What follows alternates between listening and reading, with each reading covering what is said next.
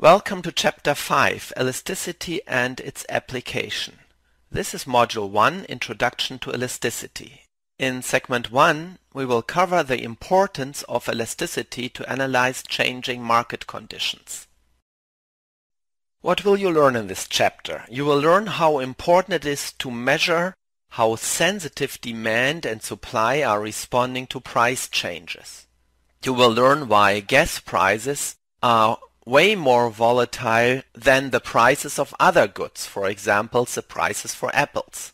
And we will introduce the definition of price elasticity, which measures the sensitivity of demand or supply. Most of us gave up on asking why gas prices are so high. But were you ever wondering why gas prices are so volatile?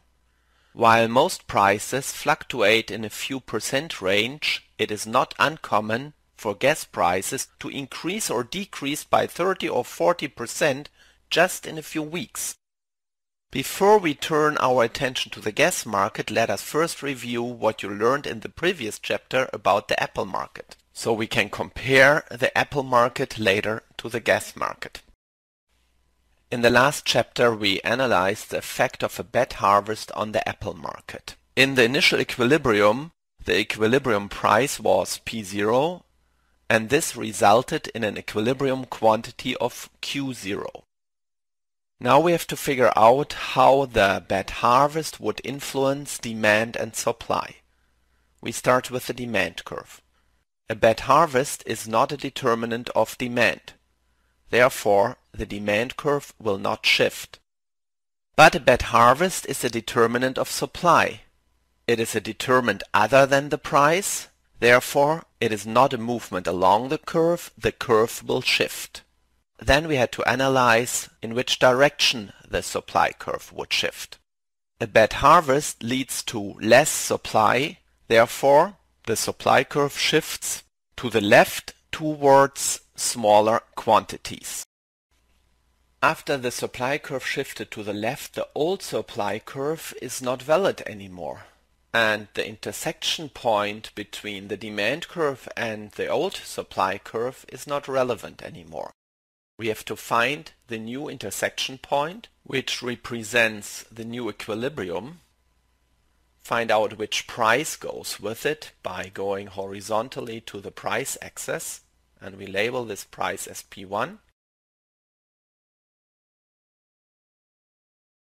Then we go straight down to the quantity axis to find out which quantity goes with the new intersection point or with the new equilibrium.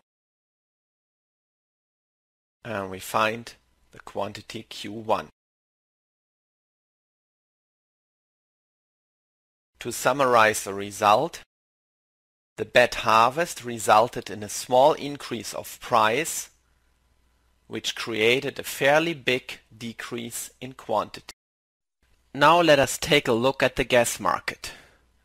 Why are prices for gas more volatile than prices for other goods? For example, why are they more volatile than the prices for apples?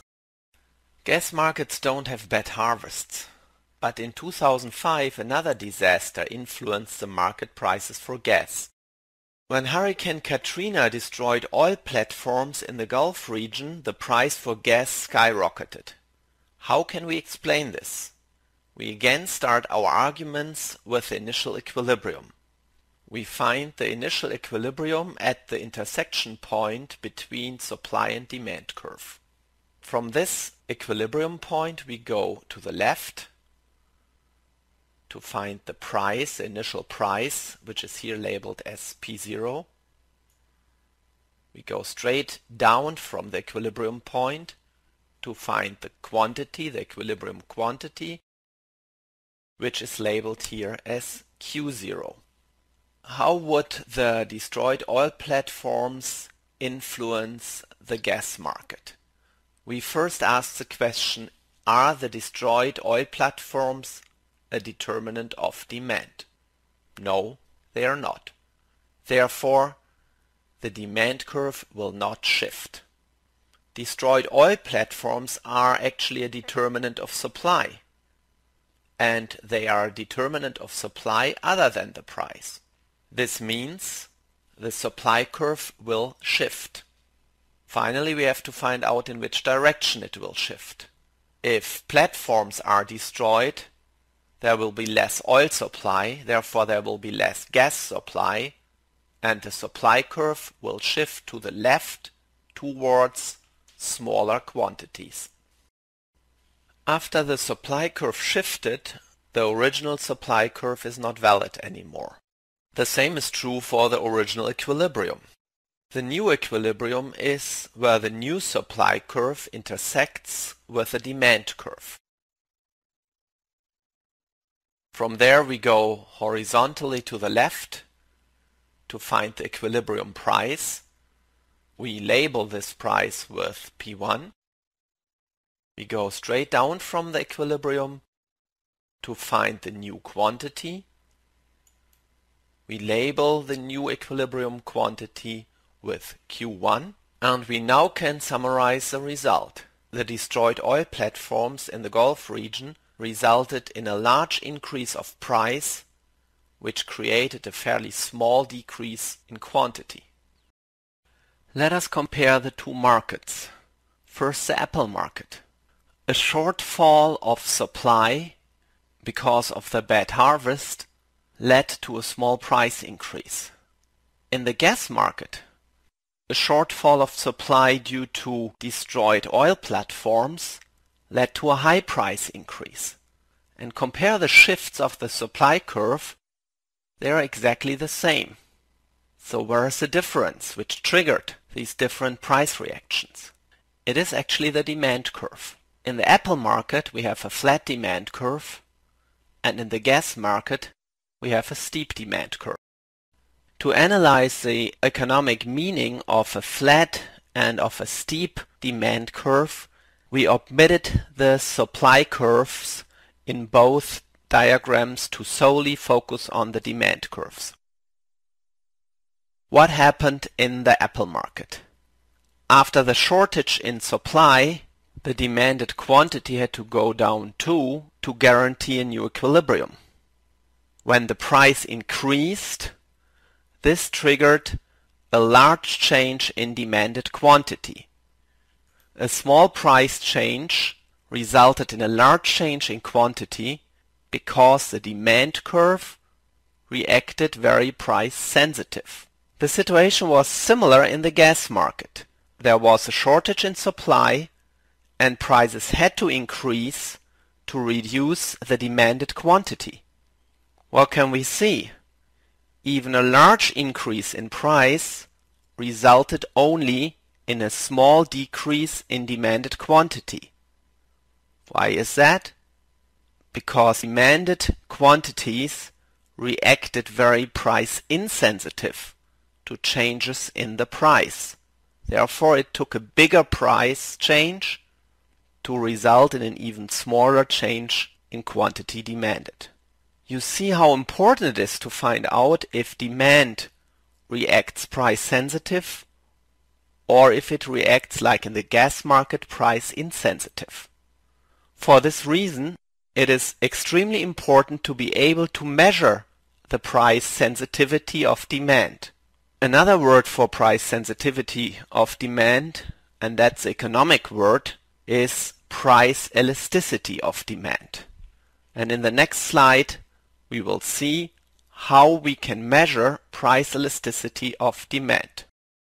Economists measure the price sensitivity of demand or the price sensitivity of supply with the concept of elasticity.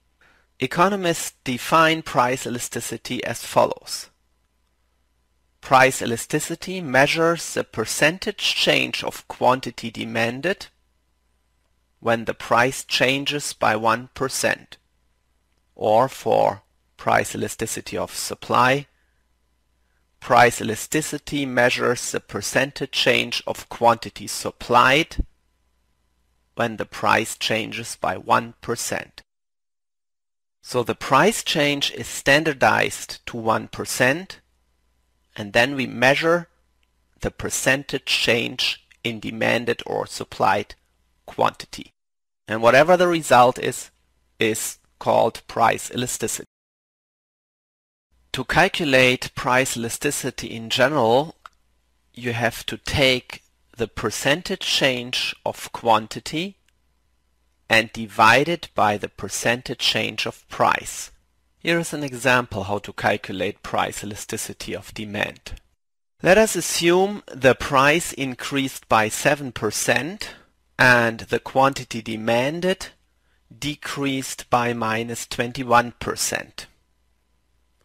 To calculate price elasticity, we take the percentage change of quantity and divide it by the percentage change of price. So we divide -21%. This was a percentage decrease in quantity, and divided by 7%, which was a percentage increase in price. The result is -3. How can we interpret the result? A price elasticity of -3 means that the quantity demanded decreased 3 times more than the price increased. Is this compatible with the definition of price elasticity, which suggests in this case that a price increase of 1% leads to a decrease of demanded quantity of 3%? Yes, it is. To understand this, we have to take a closer look at the fraction. In general, the line of any fraction can be interpreted as the word per. The fraction then reads as -21% change of quantity demanded per 7% change of price. If we divide the percentage quantity change by the percentage price change of 7, and if we want to apply this to the fraction, algebra rules require that we divide the numerator as well as the denominator by 7. This leads to -3% over 1%. The fraction now reads as -3% change of quantity per 1% change of price. This is exactly compatible with the definition of price elasticity. What did you learn in this segment? You learned why it is important to measure price elasticity. Price elasticity measures the sensitivity to respond to changes in price. You learned the definition of price elasticity. Percentage change of quantity over percentage change of price. And you learned why price elasticity measures the percentage quantity change when the price changes by 1%.